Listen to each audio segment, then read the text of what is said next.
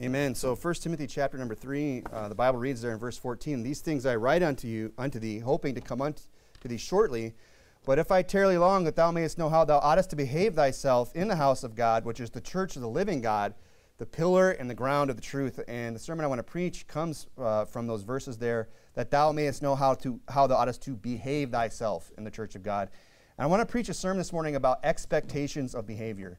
Expectations of behavior. You know, there should be a certain level of behavior that we as Christians uphold. You know, it's not too much to ask that we as Christians, have a certain standard or a certain level of behavior. There's certain things that we do. There's certain ways that we conduct ourselves because of the fact that we are Christians, we are God's children. You know, we should try to, have a reputation as above reproach. Okay. And I'm going to preach some things that maybe at the end here get a little personal, might step on some toes a little bit, but this isn't one of those sermons I really enjoy preaching, but it's one of those things I think that I have to kind of make myself preach. And I've always tried so far, and I've reminded myself often, I don't want to be a nitpicky person. I want to be one of these people that nitpicks about things in the ministry because, we're all humans. We all are subject to human nature. And, you learn a lot about human nature being in the ministry because you're dealing with so many people. If you have a job where you're dealing with a lot of people, where your job is directly with people, you're going to notice a lot of things about people. And not to say that it's bad or anything, but there's certain habits or certain things that we just do as human beings. There's just certain things that we do that maybe we could be better at. There's certain behaviors that maybe we should check and make sure that it's right. Okay? And again, I don't want to be nitpicky because that's going to make the ministry a very long, arduous process for me. If I'm just going to sit here and be a critical person and pick apart every little thing that people do, and vice versa. If you sit there and every time you come to church, you're saying it's the same blue shirt, it's the same tie, he's looking a little shaggy, doesn't he have time to shave his neck, which I've been pretty good about lately, okay? You could start nitpicking me, and here's the thing, we're not, it's going to make both of our Christian lives a very long thing, isn't it? It's going to make us just this drudgery, of trying to, and I don't want to get too far ahead of myself, but try not to be nitpicky. I'm saying that because I kind of have to force myself to preach these things. I was reminded, some of these things you have to talk about from the pulpit. Sometimes you just got to have that family meeting with the church, right? Sometimes you all got to get together and just kind of address a few things. Not a big deal, and just talk about things. Why? Because there are certain expectations of behavior that we have in the house of God. There's an expectation specifically in the house of God. I mean, that's what he's saying here.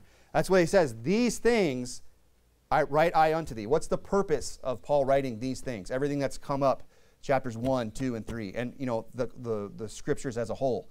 These things I write unto thee, what? That thou mayest know how thou oughtest to behave thyself in the church of God. So there is a way that we ought to behave ourselves in the house of God. The church isn't just a fun house, isn't a clubhouse. It's not just some place where we just come hang out. No, I'm all for the fellowship. I'm all for that, having a good time at church. But, it's where the preaching of the Word of God takes place. It's where we come together and we, get together, we formulate a plan, we go out and we try to win the lost. It's very serious work. It's a very, grave thing. And that's one of the qualifications for the bishop and the deacon is that they be grave, that they be sober, right? Even their wives are to be serious people. That doesn't mean I have to walk around and never smile, never joke, but when it's time to be serious, it's time to be serious. And there's certain things that we can't just let slide, and sometimes somebody has to, just draw attention to some things and say, hey, we need to deal with this, okay, and just make sure that, we're meeting a certain expectation of behavior. I mean, that's what's 1 Timothy 3 is written about. Now, of course, in the context, he's talking about, these things are what? The things that he taught are, that there's no other doctrine that is taught, that they teach no other doctrine, neither give heed to fables and endless genealogies and so on and so forth. Chapter 2, that prayer be made for all men, that Christ is the Savior of all men, and that we should pray for all men that we might live, what? A quiet and peaceable life. These are the things that he's talking about. These are the things that should be taking place in our Christian lives. That these are the things that we should expect in the house of God. This is the expectation of behavior in the house of God. The teaching of no other doctrine. The prayer for all men. Gets into chapter 2 at the end there, woman's adorning and the fact that she's being in subjection. That's not going to fly in a lot of churches today, but that is what Paul wrote in 1 Timothy, right? And that is the expectation of behavior that is put upon men, women, so on and so forth. The qualifications for the bishops and deacons. I can't just approach those and just say, well, it was a different culture back then with Paul. No, that's the Word of God. And I have to meet those qualifications. We're all given these expectations of behavior. It applies to every one of us. So there is an expectation of behavior within the church of God. Okay, if you would, I'm going to have you turn into several places this morning. Just try, I don't know where I'll have you go as we go, but just keep up with me. Go to 1 Corinthians chapter 11. 1 Corinthians chapter 11. There are expectations for behavior in the church of God. That's not some far out, thing. That's not some, something I just made up. That's something that's found in Scripture. We could talk about, you're going to 1 Corinthians 11. How about 1 Corinthians 5? Where it talks about how we are not to keep company if any man that is called a brother, someone who comes to church, not just some guy who walked in the first service here, we got to grill him to find out if he's any of these things, if he's allowed to come back next week. I'm saying somebody that's been coming, someone that's known as a brother, that's saved, that is participating in ministry, that is a fixture, that is somebody in the house of God, that it's just, we're going to see them again. We know that they're going to be there week by week. We call this person a brother. You're not going to consider the guy, who first shows up a brother, right? Now he very well may be a brother. He's saved. He's a brother in Christ. That's a term that we kind of start to use with people when we become familiar with them, isn't it? When we start to call them brother, it's because they're part of the body here. They're part of the membership here. They attend church here on a regular basis. And it says that that we are not to call, if any man be called a brother, that we're not to have company with any man that be called a brother, if he be a fornicator or covetous or an idolater or a railer or a drunkard or extortioner, with such a one know not to eat. What is that? That's an expectation of behavior in the house of God, isn't it? Saying, hey, if you're going to come to church, there's certain behaviors you cannot participate in. You cannot be a fornicator. You can't be covetous. And I understand we all deal with covetous to a certain degree, right? But he's talking about somebody whose just whole motive in life is making money. All they talk about is money. All they want is money, money, money, money. And they make other people, discontent with the things that they have. That's a whole other sermon. Idolaters. We can't have people coming here and say, hey, where can we set up, the Mary statue in your church? It's not going to happen. All right? I'll tell you, it's there. I'll tell you right where you can put her. If you go around the corner, there's this big green bin over there. It's called the trash can, and you can just give her a good old chuck. You can just throw Mary right in there. That was for free. But then, no drunkards. We're going to have the hot dogs and everything here. I'm going to go buy some drinks. They're all going to be non-alcoholic.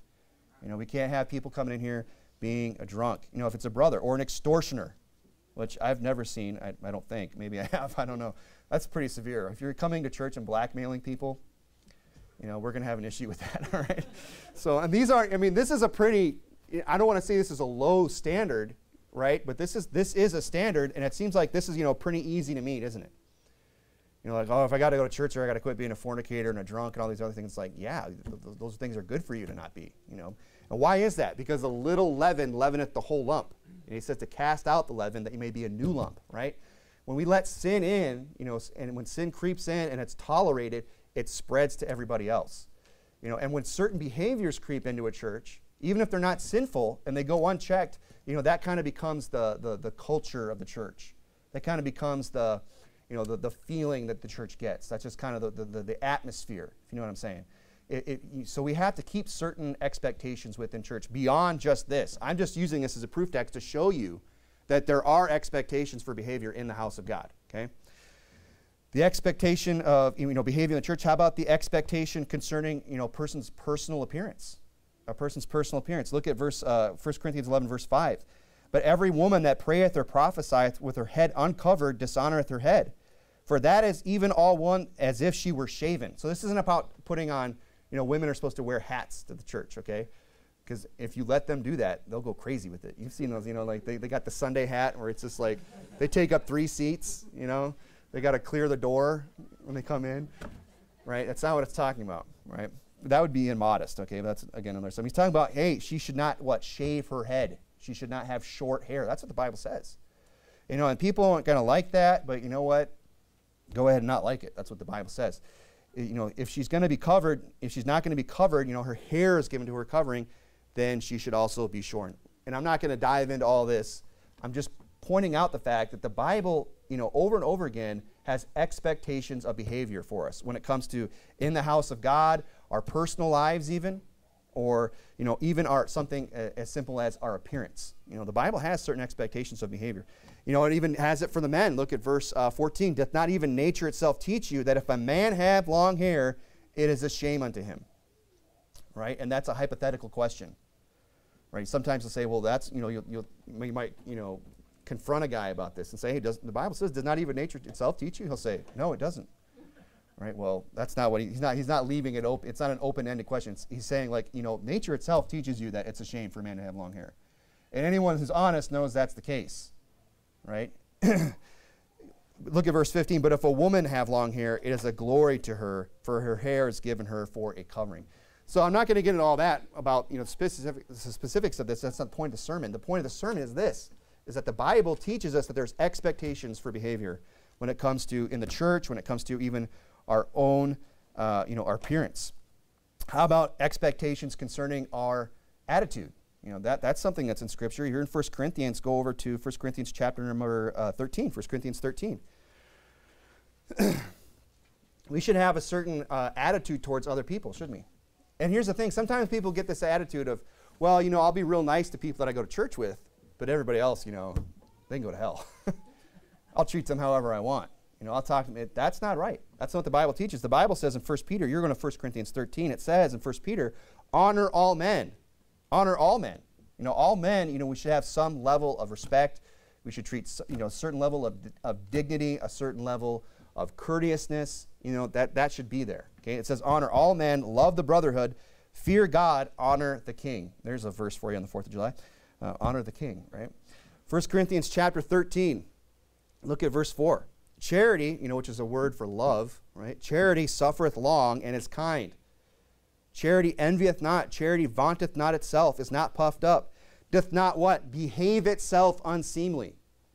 It doesn't do that which is unseemly. It behaves itself properly. It seeks not her own. It is not easily provoked. A person who has charity in their heart and loves their fellow man isn't just going to fly off the handle over every little thing. We were reading 1 Timothy chapter 3. What was the qualification there? That a bishop, must be patient. The servant of the Lord, the Bible says, must not strive, but be patient toward all men. That's a qualification that's given, for the bishop. But that's because the bishop is to serve as an example to the flock. And we should understand that there's an expectation of behavior concerning our attitude. We should not behave ourselves unseemly.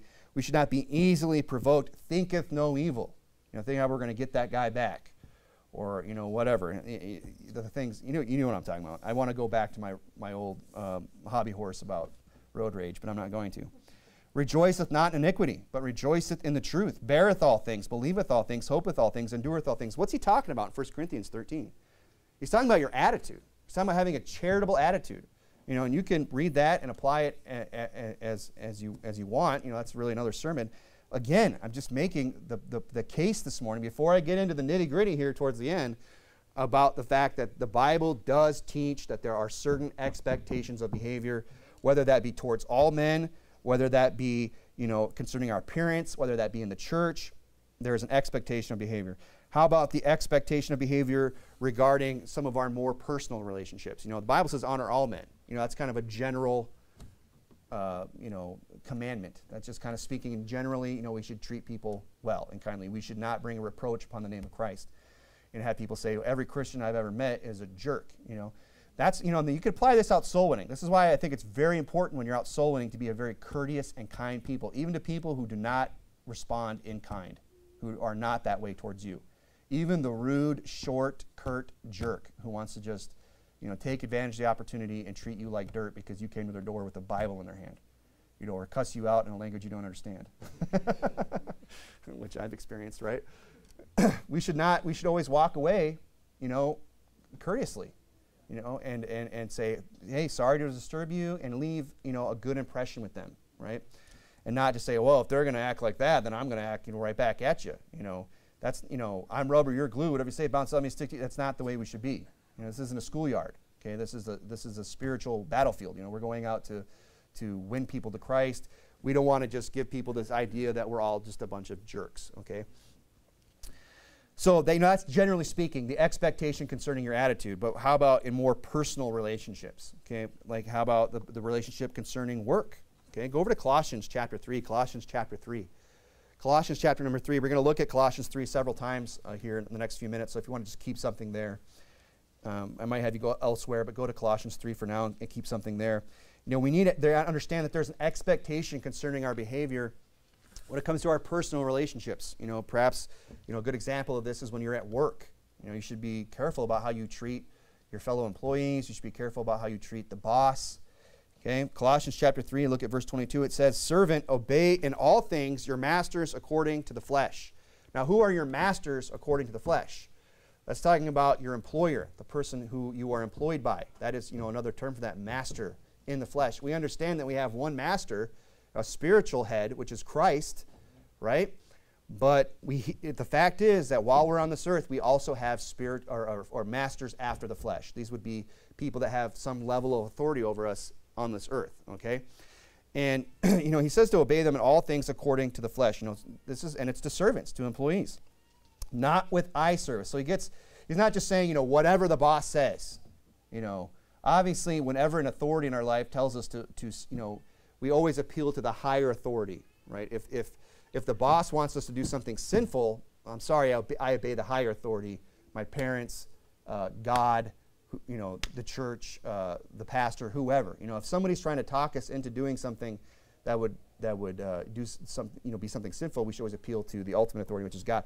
But he says here, servants, obey in all things your masters. Now, what he's talking about, he gets real specific, not with eye service as men pleasers, but in singleness of heart, fearing God. You know, if the boss is telling you, commanding you to do something work-related, you do it. You know, if he says, hey, get this done, you go do it. Now, if he tells you to go shake an aerosol can until it quits rattling, he's messing with you, okay? Because that's called a joke, right? But you know what? You'd probably be that guy. Well, that's what he said. You'd be out there just shaking that can, right? But he's saying, look, not to obey them, to obey them in all things, not with eye service. You know, I'm not just going to be the guy that gets busy whenever the boss comes around. You know, the boss comes around, and now it's time for me to start, you know, working hard, okay? And look, guys that don't understand this do not excel at their job. Because employers, you know, this is why managers exist. Because they have to employ managers to make sure other people work. That's what a manager's job is, to manage other people. To make sure they show up on work on time, they work a full shift, that they weren't slacking, that they, you know, had a good attitude. That's what managers do. You know, they do other things too, but that's a big part of their job. Because, you know, there's something about human nature, whenever, you know, whenever the cat's away, the mice will play, as the saying goes, right? But that should not be said about us. You know, the expectation of our behavior when it comes to our work is that we don't need somebody standing over us with like a taskmaster, you know, beating the drum, cracking the whip, making sure we're doing what we're supposed to do. You know, and you can apply this with kids. You know, children at home, you know, if you want to get on your parents' good side, you know, obey them in all things and not just with eye service.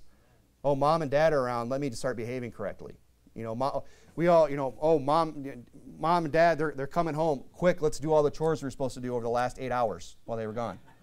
You know, let's get them done. They're on their way. They'll be here in 20 minutes. Let's do the dishes, vacuum the floor, clean the yard, you know, do all these things that we had all day to do, right?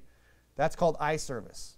You know, you should have just done those things immediately, you know, and then you could relax when they came home. It wouldn't be the stressful thing, right? So he's saying here, look, you should not, you should be, obey them in all things, as not with eye service as men pleasers. You know, that's what these guys do. Oh, the boss is here. Let me show him how hard I work. You see me, boss? You see how hard I'm digging? Then he's gone, and it's like, well, let me just leave that shovel, you know. And we've all known people like this. He says, in singleness of heart, fearing God. And whatsoever you do, do it heartily as to the Lord. This is the expectation of our behavior when it comes to work. To do whatever we do heartily as unto God. You know, if you went to work or you were at home and you had this attitude that everything I was doing was as unto the Lord, you know, this would just all fall into place. You would be obedient. You wouldn't do things with eye service. You would understand that the eyes of the Lord are in every place, beholding the evil and the good. And then that would just, you know, make you want to work. You would be doing everything heartily as to the Lord and not unto men. You know, if you're only going to do things as unto men, then you're only going to care when men are watching. That's the only time, you know, whenever men are going to notice whether or not I'm working hard. If you do it unto the Lord, you're not going to care if anybody notices or not. Knowing that of the Lord ye shall receive the reward of the inheritance, for ye serve the Lord Christ. That he that doeth wrong shall receive for the wrong which he hath done. And that's important to understand, because sometimes I've known people go to work and they're bad employees. They're Christians, they're saved, and they go to work and they're bad employees. And when the boss fires them, or when the boss comes down on them, they want to act like it's persecution. Oh, I'm being persecuted because I'm a Christian. It's like, no, it's because you're a bad employee. You know, being a Christian does not make you a good employee. Now, being a Christian should make you want to be a good employee. That's what he's saying here. That is the expectation of behavior. But don't think that that's just automatic. That's something you have to work on. That's something you have to make happen. And he's saying, look, if understand this, verse 25, he that doeth wrong shall receive for the wrong which he hath done. You know, if you go to work and you're a bad employee, don't be surprised if your pay gets docked. Don't be surprised if you get sent home early. Don't be surprised if you get fired, okay? Why? Because there is no respect of persons of God. Or excuse me, there is no respect of persons. That's what it says there in the end. Right? He's saying, look, if God's going to reward you according to your work, if you're a bad employee, if you don't do things heartily, if you do things with eye service, if you're just a man pleaser, don't be surprised when your attitude, you know, comes back around on you, okay? The Bible says, go over to, you're still in Colossians 3, right? The Bible says, servants, be subject to your masters with all fear, not only to the good and the gentle, but also to the froward. You know, we should say, well, I'd be good to my boss if he were good to me. You know, I'd work harder if they pay me more. I've literally heard people say that.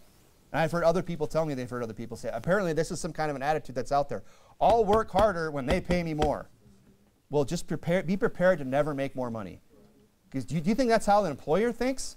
You know, I'd pay that guy, I'm going to pay that guy more so he'll work harder. That's not how it works. That makes no sense. You get paid more when you work harder. You know, when you're the first one in, last one to go, when you're willing to do the overtime, when you're willing to do whatever it takes to get the job done, when you're the guy who comes with answers, not problems, who comes up with solutions, you know, when you put forth a sincere effort to make the company money, you make money in return. Why? Because there's an expectation of behavior, even from your employer. The employer has an expectation of behavior from you. They have an idea of what a good employee is and what a good employee isn't. And if we could figure out what a good employee is, which is what Colossians 3 is telling us, you know, then we will succeed.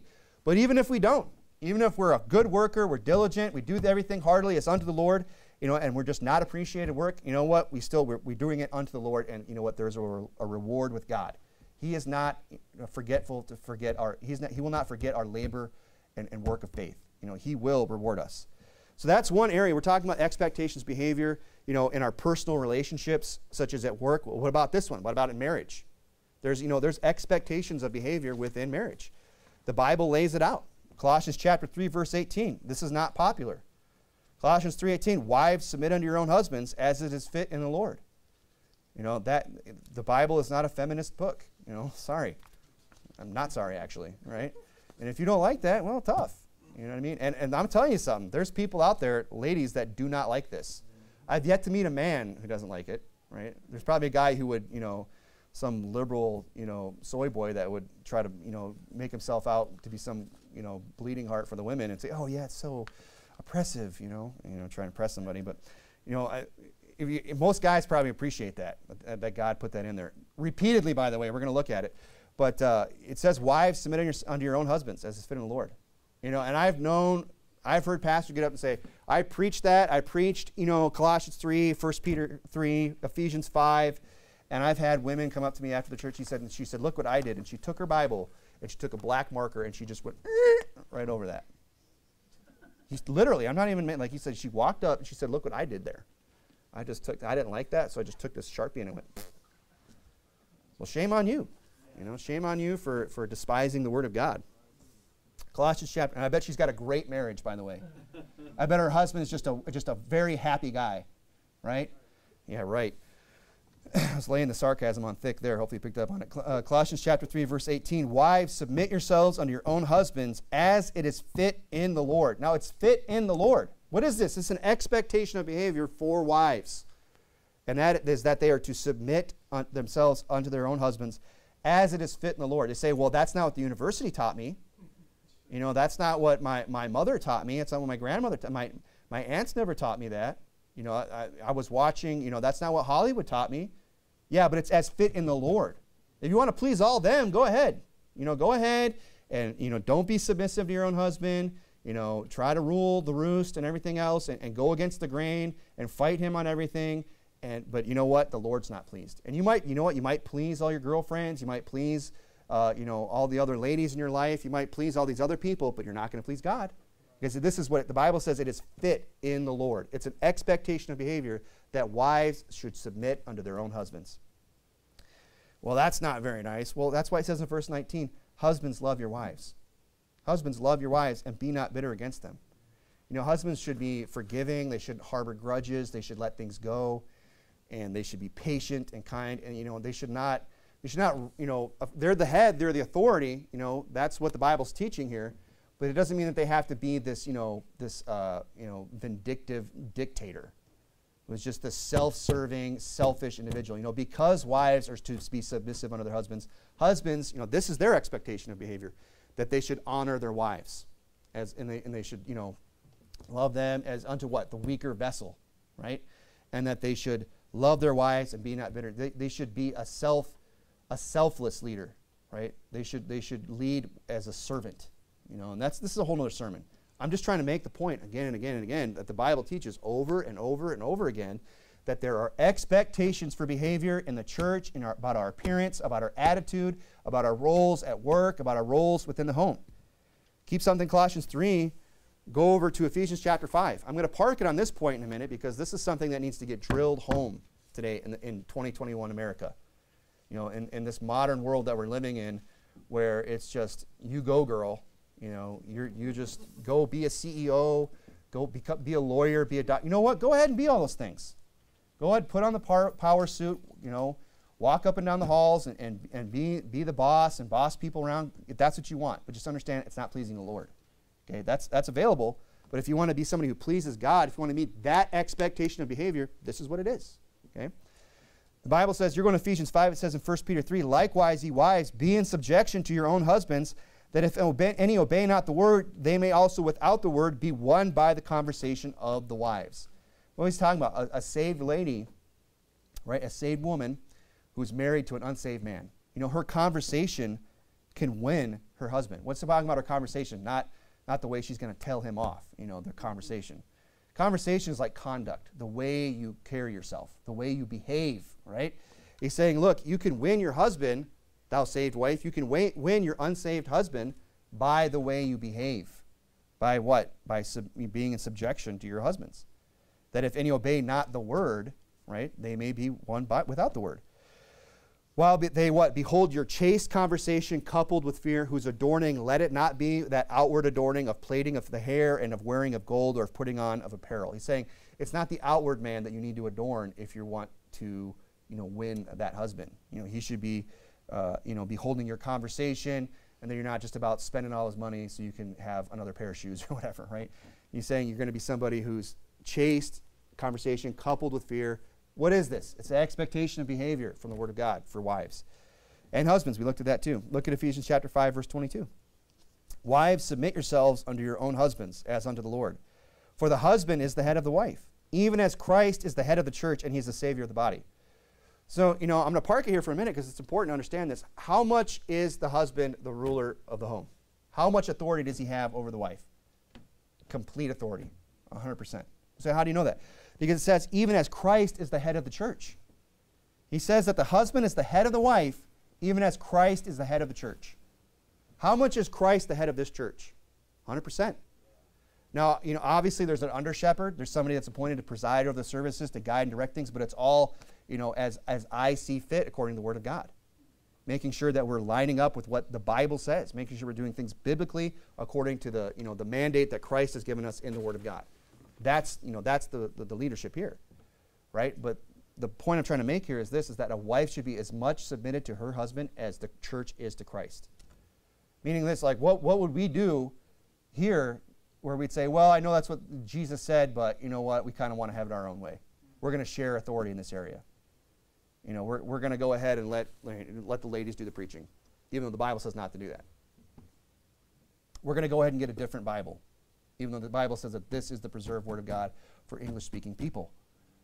We're going to stop soul winning, even though Jesus commanded that we go into all the world. Well, I know that's what he said, but we just have a different way of looking at things. We just do things a little differently here. Then we're not in subjection to Christ, period. And if a wife's going to fight her husband and resist her husband and say, well, I know that's what he wants done, but I'm going to do it my way, then you're not in subjection, okay? Look at verse 24. Therefore, as the church is subject unto Christ, so let the wives be to their own husbands in everything. I mean, this is complete submission. This is complete obedience that he's talking about here.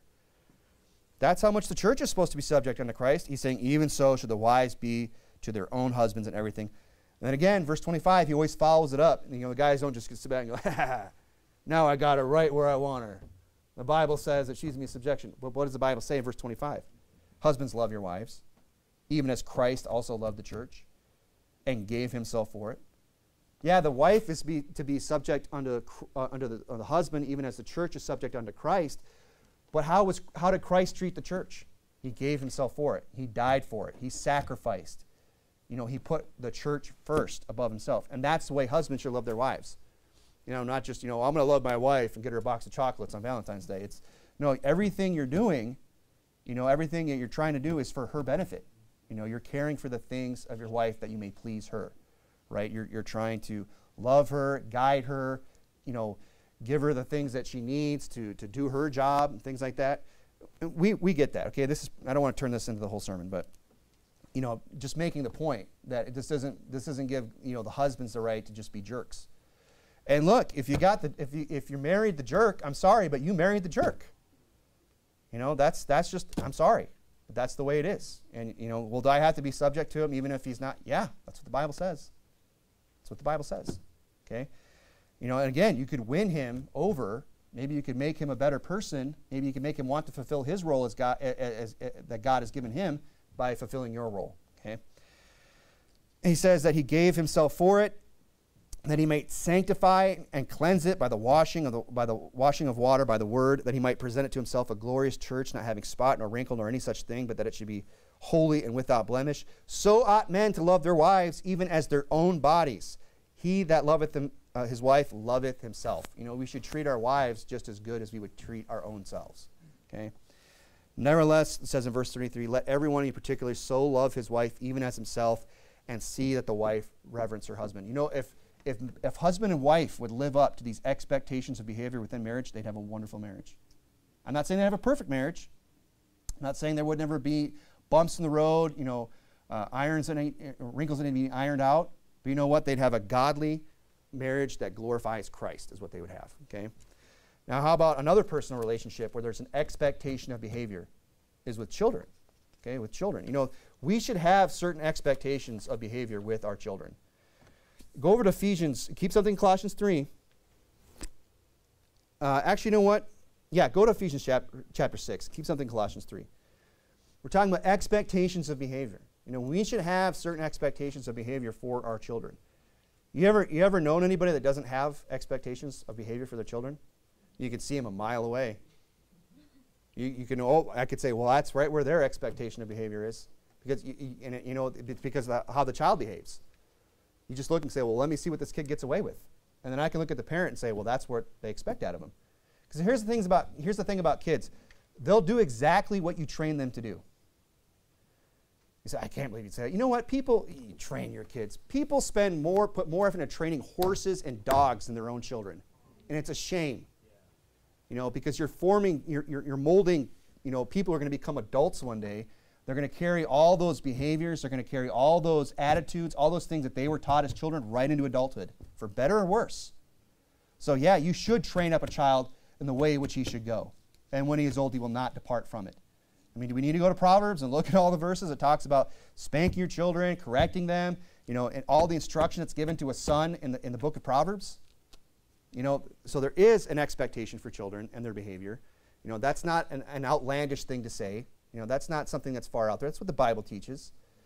If people don't want to have expectations for their children because it's hard work to have expectations for your children, to get certain types of behavior from your children, isn't it? Because it doesn't come naturally. Trust me.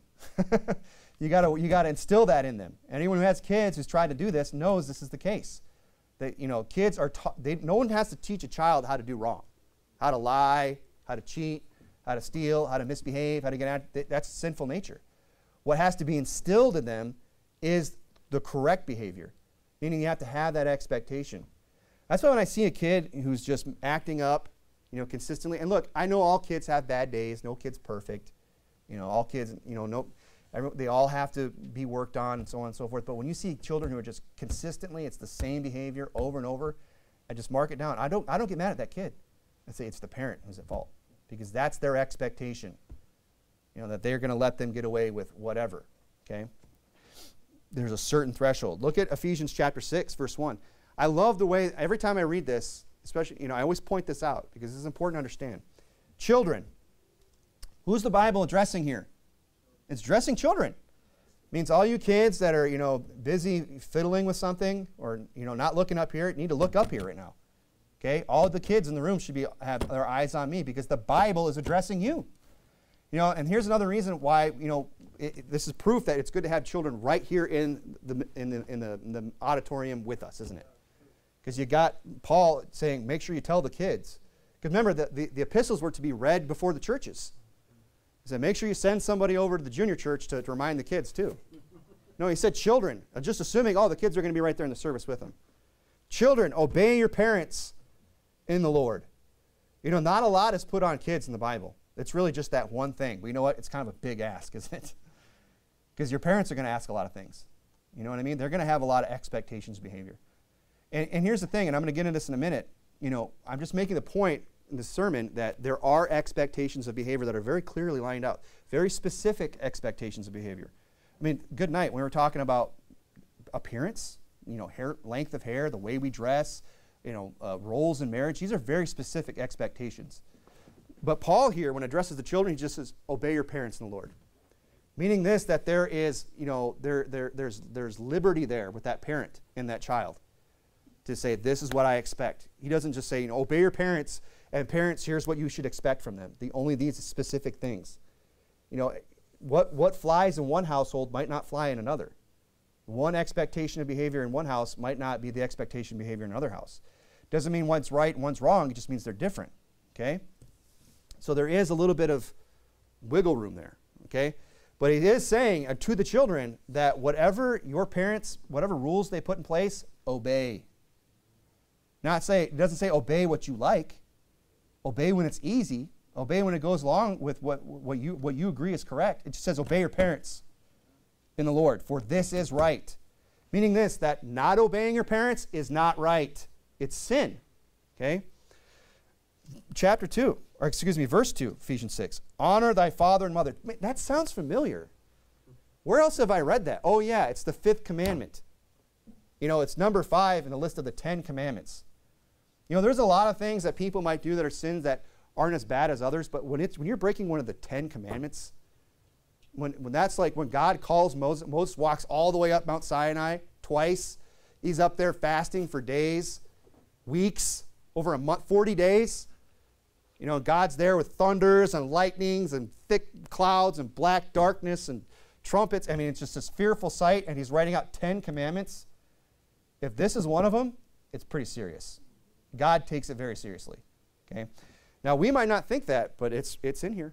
I mean, that's one of the 10 commandments. He says, honor thy father and mother, which is the first commandment with promise. It's the 5th commandment, but it's the first one with what? With promise. That if you will, what does it say there? Verse 3, that it may be well with thee, and that thou mayest live long on the earth. See, kids sometimes they think that parents have rules or expectations for behavior in the house just because they're ruthless dictators. Who just want, all my kids are just little slaves, I just had you so I could get somebody to take the trash out, right? I just had you so somebody else could go get the mail for me, right? That's why you had me. You just want someone to do all your dirty work so you could, do other things. Oh, like pay the bills, Your day's coming for that too, by the way. But no, he's saying that it may be well with thee. If you obey your parents, it's going to go well with who? With you. Now, it's going to go well with parents too, isn't it? They're going to be happy. Everyone's going to get along. Things are going to go well. But this has a promise in it, that it may be well with thee. Meaning, who's going to bless you? That it may be well with thee, and that thou mayest live long on the earth. Who's going to give you long life? Your parents? No, God. God's going to see it and say, you know what? That person obeyed their parents. They were obedient. I'm going to give them long life, and it's going to go well with them. Right? So that's the promise. But what is this? This is an expectation of behavior for children. And then, you know what? And he gives one for the fathers too, verse 4. And ye fathers, provoke not your children to wrath, but bring them up in the nurture and admonition of the Lord. You know, fathers are to nurture their children. They're to admonish them in the Lord, to teach them the word of God, to teach them, you know, right from wrong, so on and so forth. But he says there to not provoke them to wrath, to not provoke their children to wrath. What is he saying here? I mean, you know, we should have expectations for our children, for their behavior, but they should be reasonable. They should be ones that they can actually attain. You know, we've all heard of the proverbial disgruntled son who's never good enough for dad. You know, everything I did, you know, why couldn't you be more like your brother? Why, you know, whatever. You know, everything I did was never good enough. He's mad, right? He's provoked unto wrath because they have this expectation of behavior that's unattainable. You know, we should not have unattainable expectations of behavior. But here's the thing, you know, I don't think anyone in here is probably guilty of that. You know, if anything, what I see more often is people have too low of a standard for expectations of children. You know, when you hear a parent calling for their child, like, over and over and over and like for just over and over again, come here, come here, come here, come here, come here. It starts to sound like a bird. Come here, come here, come here. You know, it's the parent geek or whatever. Try to say parakeet, parent anyway. Right? But it's just like I go, well, that standard's too low. You know how many times I call my kids? Once.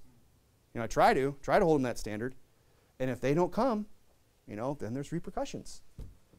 Right? That should be the expectation behavior because that's the expectation they're going to meet. You know, the parent that's consistently calling out for their kids to come here, it's because you trained them to be that way. They know that, okay, that's the 12th time. Okay, now they're going to start walking over here. Right? They're going to start counting down from 10, and then I'll behave. You know, that's the expectation you've put upon that child. That's what they're meeting. They're meeting your expectation. Because and you say, well, it's so frustrating. Yeah, because your expectation's too low. You need to raise it. And there needs to be consequences when they don't meet it, okay? And again, it needs to be a reasonable expectation. I don't think expecting your children to come the first time you call them is an unreasonable expectation. They should have that level of respect. That when mom and dad say, hey, come here, it's not, no, just a second. Okay, what? They call back from the other room, what? I'm not having a conversation from through the house, through the walls. Come in the room and talk to me. You know, so that's a whole other sermon right there. But I'm just trying to make the point that there are expectations for behavior. We should have them for our children. This is very important. The Bible says, you're in Colossians chapter 3, verse 20. This isn't just a one-off. He addresses the children again. Children, obey your parents in all things, for this is well-pleasing unto the Lord. So how can I, as a child, please God? You know, I don't get to go out and do all the soul winning. I'm not going to be doing the preaching. You know, I don't feel like there's a lot I can do as a child to please God. Well, you know what? The good news as a child is that God has not put a lot upon you directly. The one thing he's asking you to do in Scripture is to obey your parents. And then if you'll do that, you'll be what? Pleasing unto the Lord. You want to please God, kids? Obey your parents. Obey him. And do it, don't, you know, not, and here's the other thing. Well, I'll obey my parents, but I'm not going to like it. Go do this. You know, take the trash out. Oh. And look, you know, I'm guilty of all that. I mean, I look back on the way I behaved with my mother, and it's like, no wonder she took the broom to me. No wonder she, you know, got mad as she did, because I had a terrible attitude. And I feel bad for it. I wish I could go back and change all that, but I can't. You know what I mean? But I could see why that's so, now that especially I have kids, you know, that I could see why that would be so frustrating. When kids, you know, every time you ask them to do something, it's just like, oh.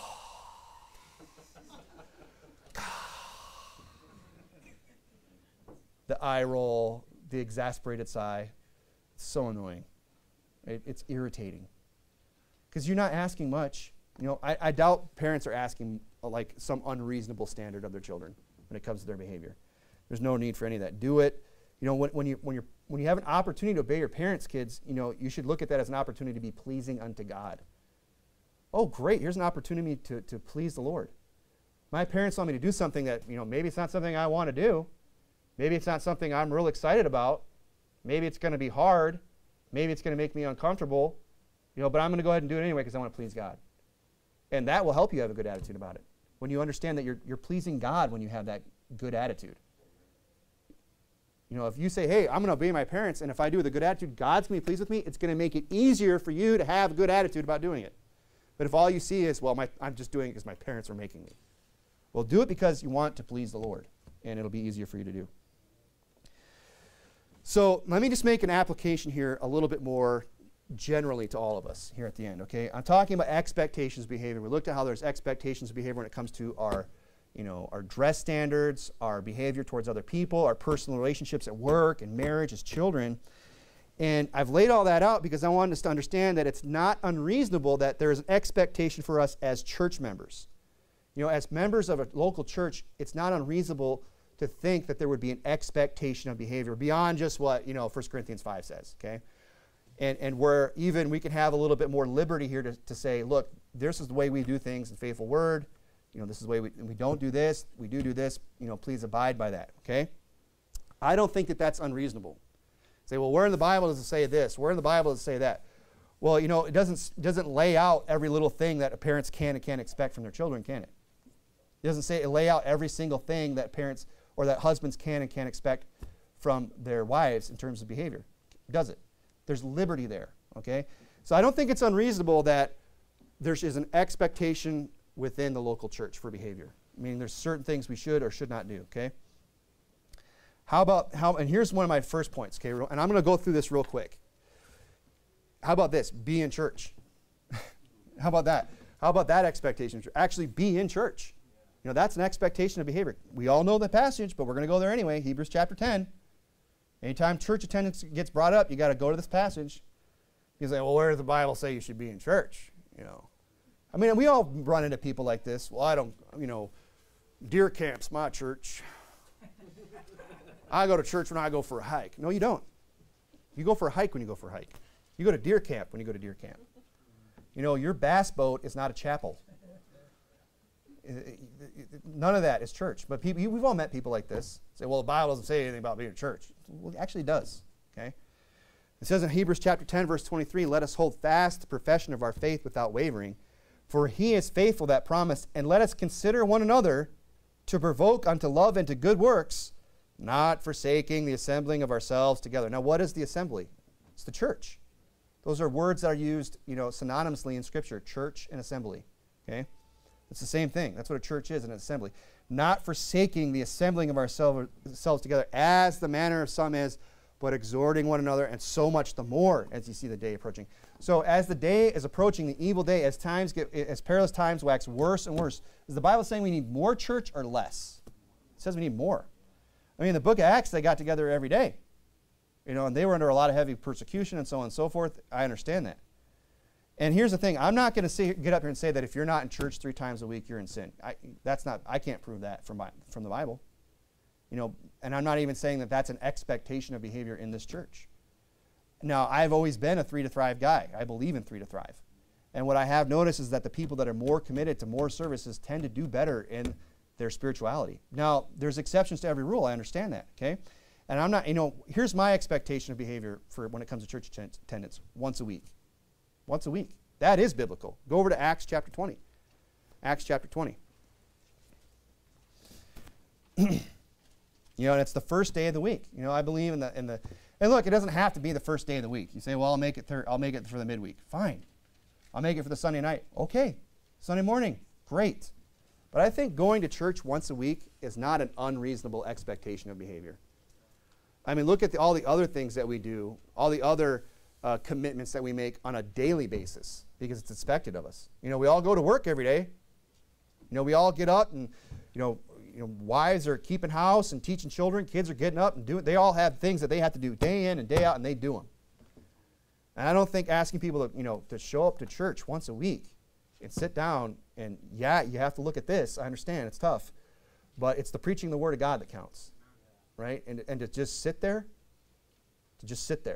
and at least pretend that you're listening. You know what I mean? You don't even have to actually be listening. You could fool me, right? You just have to pretend.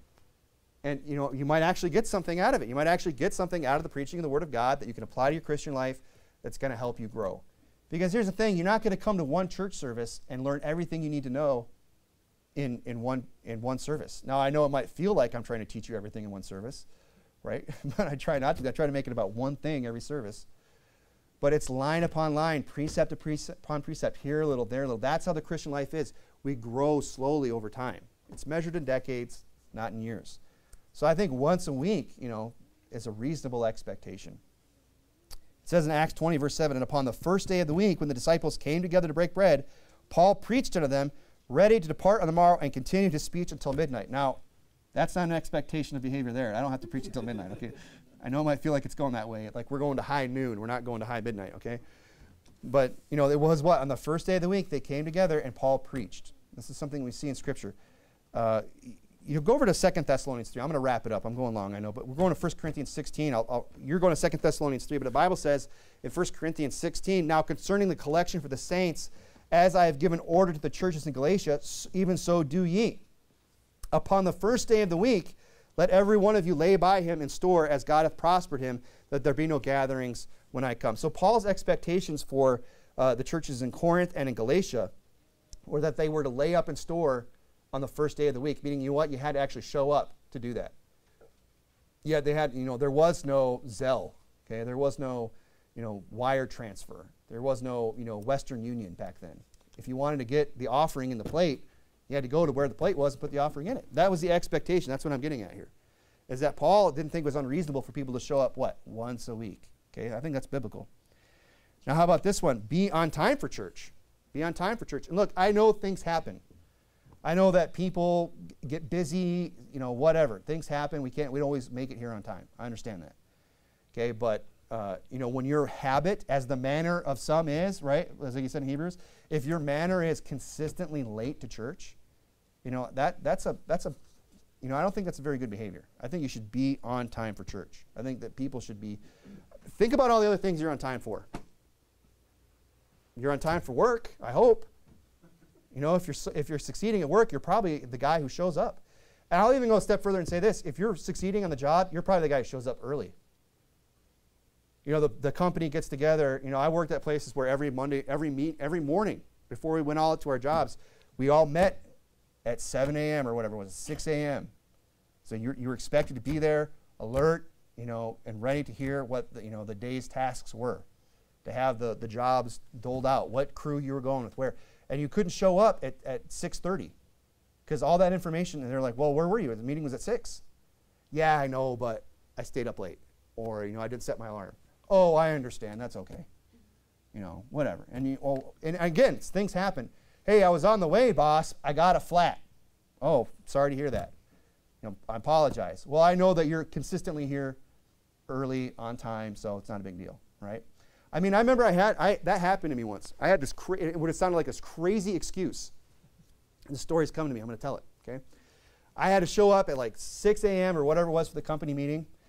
And my sister had gone out of town, and she asked me to feed her dog and let the dog out in the morning. And this is a very, and she lived kind of like, 20, 30 miles or minutes away from me. And I had just totally forgotten about it. Because it's not something, when things aren't part of your routine, then you get asked to do something. You could kind of forget about it. And you could say, well, you should set an alarm. Well, I didn't have a smartphone, okay? You know what I mean? I didn't have all the gadgets. You had to actually just remember things. You had to ask directions to get somewhere or write them down on a sticky note or get out a map, okay? So I remember I was on my way to work and it dawned on me. I've got to go let my, the dog's going to, do what dogs do and tear the place up and everything else. So I had to run over there and let this dog out, and I was like a half hour to an hour late for work. And I showed up and the boss was like, where are you? I said, I know it sounds crazy, but I had to let my sister's dog out. And he said, you know what? If it was anybody else, I'd call him a liar. He said, because you're consistent. And he said, but you know what? You have such a good track record of being honest about things and being on time. I believe you. And it was the truth, right? So I don't know where I'm going with all that. The point is this, like, things happen. I get that, right? But if I had been the guy who was consistently late all the time, and then one day I was just like, well, I had to let my sister's dog out. You'd be like, come up with something better than that, you liar. You're just telling me the truth. You know what I mean? He wouldn't have believed me. So we should not be people that are in the manner of being late. We should be people that are on time. And let me just say that while I'm on this point, let me just back up the truck a little bit here and unload. Preferably early, okay? Preferably early. There's the military saying on time is late. That you could apply that to church. And like I said, I'm going to step on a little bit of toes this morning, but these are the things that need to be preached, and I don't like to get nitpicky. I'm not going to get nitpicky about a lot of little things, but this is one of them that I am going to get a little nitpicky about. I don't like being the only guy in this building 10 minutes to service. I don't like being my family being the only family here, 15 minutes, 10 minutes to service. You say, why? Because I'm lonely, right? Because I just can't wait to see you, right? No, I can't wait to see you. I love seeing all the brethren and so on and so forth. But because I don't want to be the only one here when a visitor comes. When that first-time visitor shows up and it's an empty building and it's 15 minutes to service, that makes an impression, folks. People walk into churches and they form impressions like that. And look, we got a lot of things working against us when it comes to making first impressions. We're meeting in a small office space with a bunch of derelicts right down the road here, riffraff walking through. We're not in the nicest part of town, which I'm fine with, by the way. I'm just, reality check, this is where we're at, okay, as a church. We've got, this old drop tile ceiling in here. Then they got me, then it's the sermon. You know what I mean? So let's make the best, the more of a good impression we can make right out of the gate, the better. So when they walk in and they see several people here, they see people fellowshipping and talking and greeting one another, that makes a good impression. But if they were to walk in and just see me and my family, they'd think, what's going on here? Say, does that happen? That's happened. There's been people visiting in town. They came in the midweek, and I get it. Not everyone can get here. But if you can, if the only reason you can't is just because you don't feel like it, maybe you need to check that. Maybe you need to search your heart a little bit. Maybe you should wonder, do you really care about whether or not this church is going to grow? Maybe. That's not a big ask. I don't think that's an unreasonable expectation of behavior. They say, hey, if you can be here early to make a good impression on any visitor show up, please do so. Pick a service and do it, okay? Because I've had visitors come out, in the midweek, and I know everyone's busy on the midweek. I understand that. Oh, we'll be here Sunday, and it's, 5 minutes of service, everybody shows up. And you could just tell the whole time it's just this awkward, them looking around, and is anybody else coming? I mean, even the people that come here regularly, when we have a low night, like back in January when everybody was sick, when everyone was out with COVID, there was like a service with like 6 of us or whatever.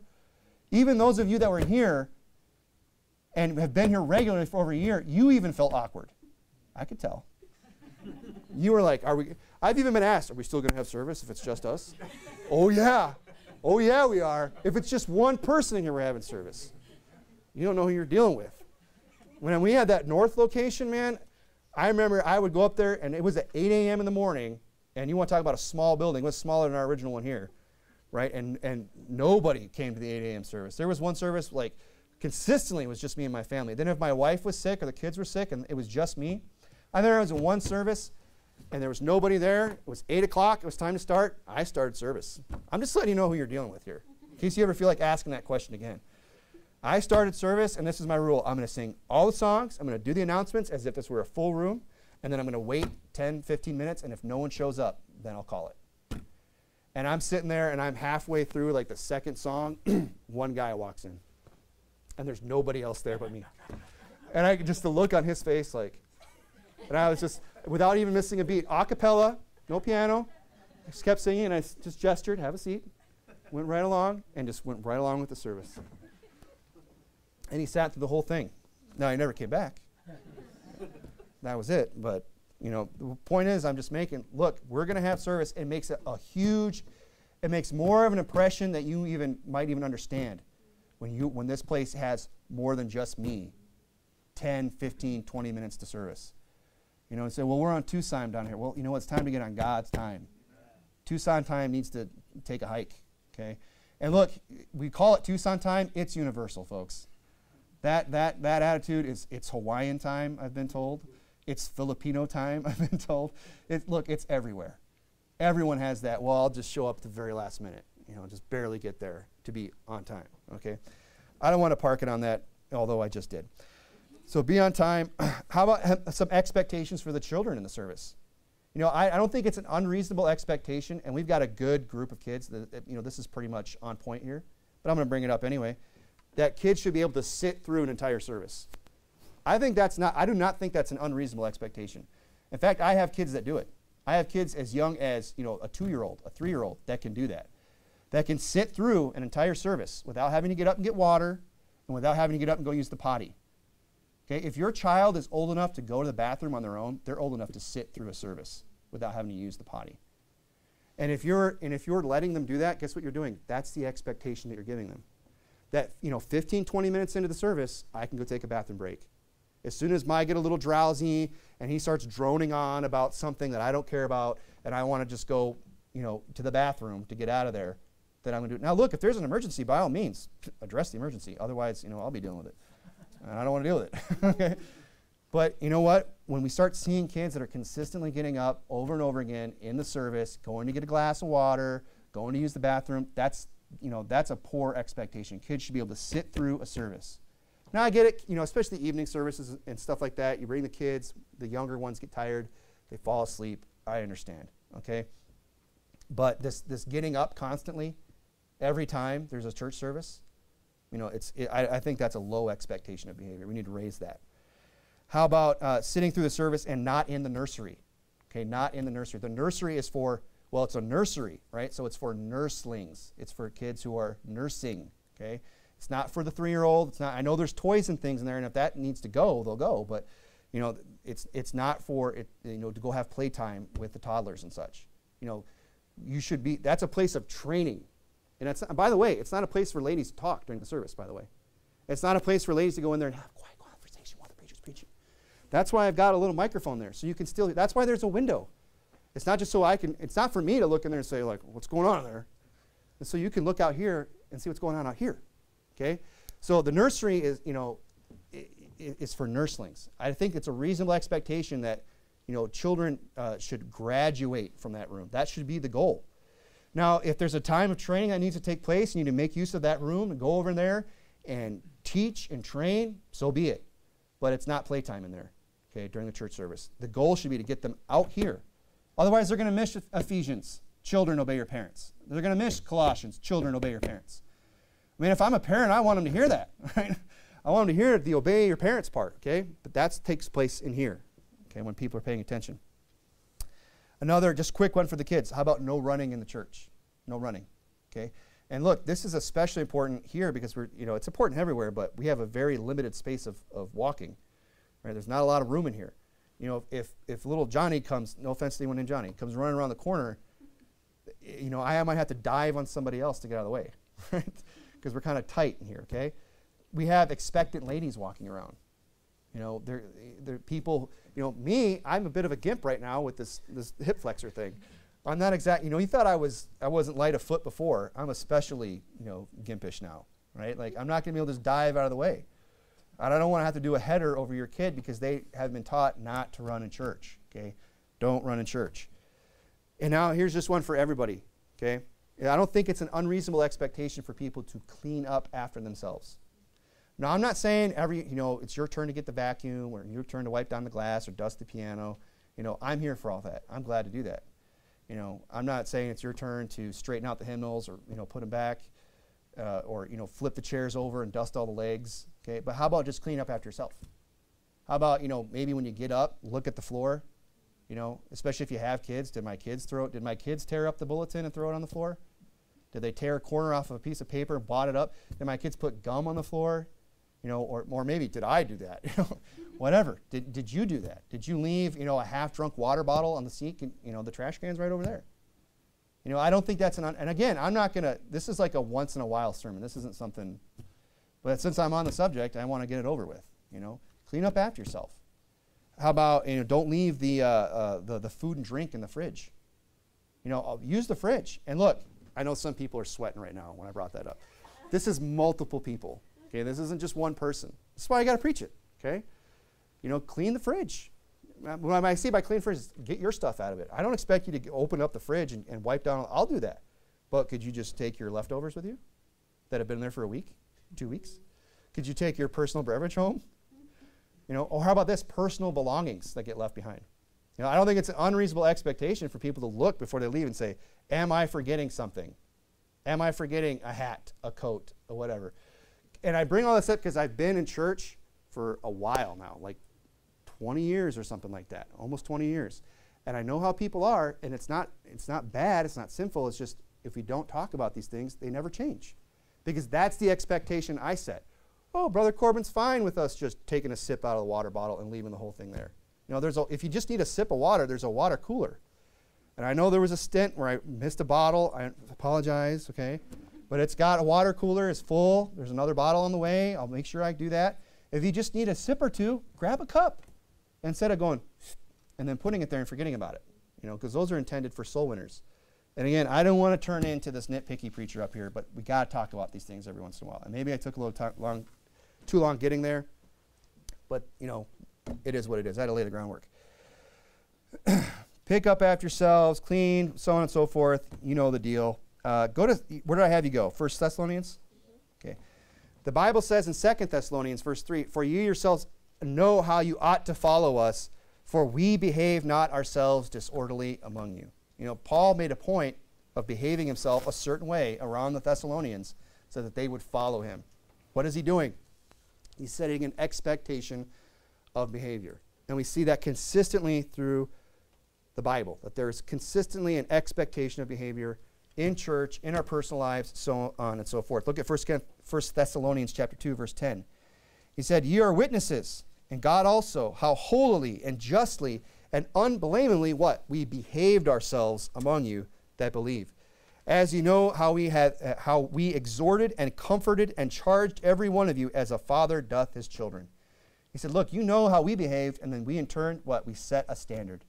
We said, here's an expectation as a father doth his children. You know, that's what a good dad does. He sets a standard. He exhorts. He says, son, daughter, this is the bar. Meet it. I'll help you do it.